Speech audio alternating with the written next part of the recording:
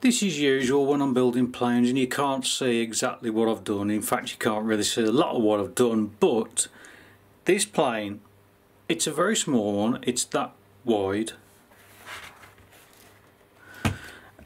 and it has wing dihedral. Now wing dihedral is, instead of the wings being flat, they actually point upwards like that on the tips.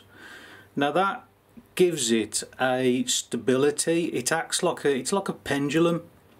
So when you let go of the sticks, generally it returns back to zero, back to the same point. But inherently what happens is, because it's like a pendulum, you get a swinging effect, the tail goes around everything, and it's just terrible. The Mini Talon has got wingtip dihedral, which does help it in every sense. It's so stable, it's unreal. But this one, with the complete wing dihedral, where they're both pointing upwards, it's bad. I've seen videos of these things, they're swaying all over the bloody place. So I've taken that out. So now you can see it's flat. I've fitted a Metal Gear digital servo on the front, which is for these two here, and I know these levers are in the wrong position at the minute, but they're only there because the glue's drying to set these things straight. Oh, it'll become apparent soon, one day. I've put two servos in the back for the tail, for the V-tail, so I've got a rudder control. And that's basically all I've done. Oh, the motor's on the back, which is 2205, is it? The RS2205 2300 kV. So I'm going to be using that on there, which is a mini quad thing, and also I'm going to be using a mini quad ESC. Now, if you want to fly it, that's basically all you need. Obviously you need a prop on it. You need a receiver, which I'm not wiring up yet. I am going to wire it up in a bit. But I'm not doing it. I'm not doing it like that, purely because I start panicking when I'm flying away from myself. Things are okay, and if I turn around and think, where the bloody hell am I? It's happened quite a few times, believe it or not. Or if you lose signal, if you lose control, you lose it, and it just disappears, and that's the end of it. I want some form of fail-safe on it. So what I've got is, where the f have I put that?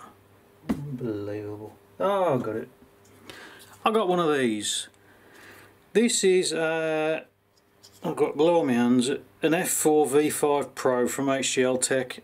It's basically a flight controller, video transmitter, current sensor, everything all in one. Now these are usually fitted on mini quads. I've fitted it on my my last mini quad, which has actually now been dismantled, so I'm going to use that. So that's going to be the video transmitter and the flight controller. So what will happen is I'll put iNav on it, so when I'm flying away it'll give me an arrow to give me what way to come home, and I'm also putting a GPS on it, which I can't find at the minute. So that's a fail-safe thing. So if I hit the fail-safe switch, it'll fly back to me and then I can land it. It will land, but I prefer to land it myself because I've seen bad things happen. They land in trees and God knows where else.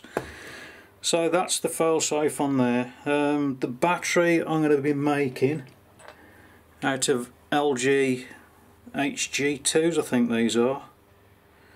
18650s. I'm going to make a 4S pack of those.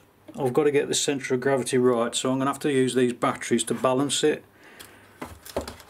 So what I've got to do is get all the weight exactly where I want it, and then I'm going to see if the GPS, if I put it back here, it may be tail heavy. I've got to work that out. I might have to put it up front somewhere, I don't know yet. Receiver, where is it? This is stupid. I put something down, I turn around and someone's bloody stolen it. I swear somebody keeps moving stuff. This is a FreeSky XM receiver. Can you see it?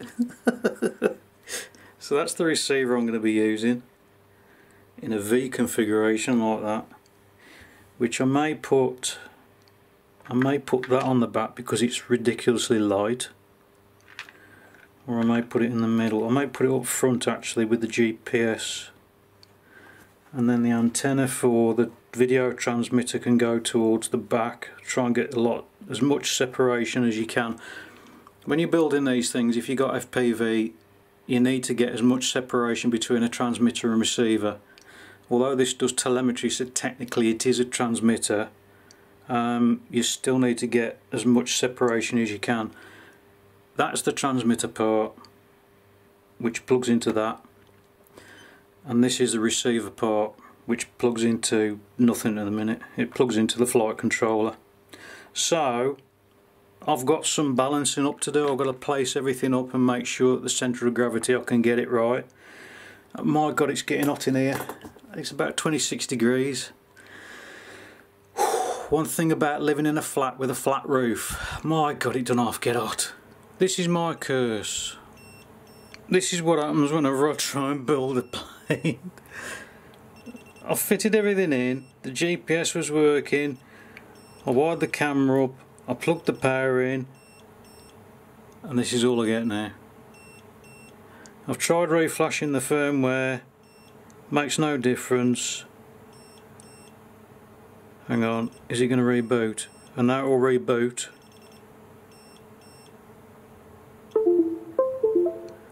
I don't get it. I really don't get it. If I put it in DFU, mode, it flashes the firmware and it gets through to the end, and then it says bootload of failed bloody bollocks. I don't know what it is. I don't get it. I'll turn the VTX off, which you can see there it says 0, so that's 0 output. I tried it, the first time I tried it, I powered it through the battery, the camera was working and everything came on. Everything was fine. And then I rebooted it and it's never worked again. I ain't got a bloody clue. So I got this. This was sent to me for review before. It was a pre-release thing, and it was a long time ago. It's probably about 18 months ago now. Don't need the headers. This is, turn that shit off. This is designed for a wing.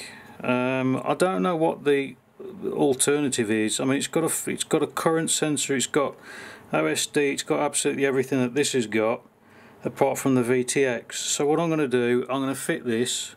I've got to try it first, make sure it bloody works. Programming things on the top makes it a lot easier. So I'm going to use that. It's an F4, same processor, same everything. So I'm going to be using that bloody thing instead. I've got to rip all this out. I'm going to have to use a separate VTX, which I can't find, no idea where I've put them all. But it don't matter. Piece of shit.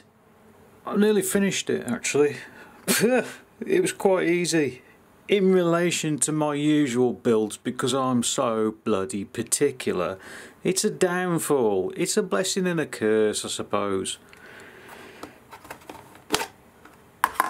Nothing in there, nothing to see apart from a battery connector, and also the transmitter, the VTX is in there, or the VTX antenna's in there. I thought rather than sticking up out the top to causing drag and stuff like that, put it in the bottom. That plywood's going to cause virtually no shielding whatsoever, so it'll be invisible to everything. In here we have an, what is it called now? A Wing FC10 DOF, which is the direction of force. So it does 10 direction of forces, which is up, down, left, right, that way and all like that. You know what I mean? I'll put a link in the description for these things. I've had this, like I say, when it first came out. They're very similar to the, is it the Maytech F411? But this is a, I think this is an F4. Can't remember. Anyway, it does 2 to 6S. I'm running on 4S. There's my buzzer, which I've put a bloody piece that, oh, that noise out of that thing. That's in there. Obviously I've only got one motor wire. There's the battery wire, there's the motor wire. Servo leads going all the way back to there. There's my receiver on 2.4 gig. GPS is in there, covered by a piece of wing tape. And I know everyone's going to say, oh, that's a transmitter as well, it does telemetry and it's all bollocks, don't care. Think what you want. It doesn't affect it, don't worry. Underneath, nothing. Bit of shit wiring in there. I've got a BEC which is for 5 volts there. ESC is obviously there, just hot glued on, no heat shrink, don't care, nothing's going to break on it. And you can just about see the VTX in there. The other thing, I built a battery, a nice little 4S battery made out of Liitokala batteries. These are LG HG2s, or the Liitokala version. The capacity, the ampage, everything, they're identical to HG2s but a hell of a lot cheaper. Link in the description for them.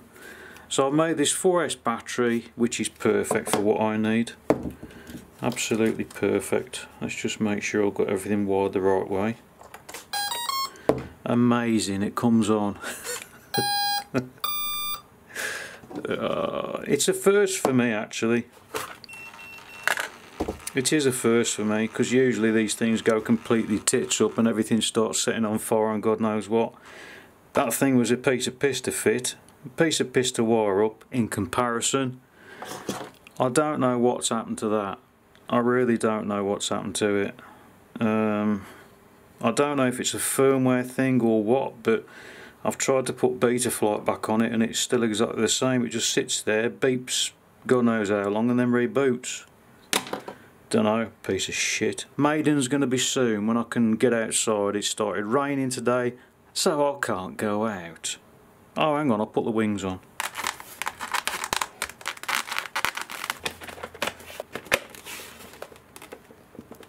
Radio control. Left, right, that's all working. Up and down's working, left and right. Rudder's working. I've got no throttle because I haven't calibrated the compass and everything else yet. So there you go. The next video, when I've managed to figure out how to get the CG right, I've still got to put the prop on, which is going to be a 3-blade prop, one of them. So that's got to go on there somewhere.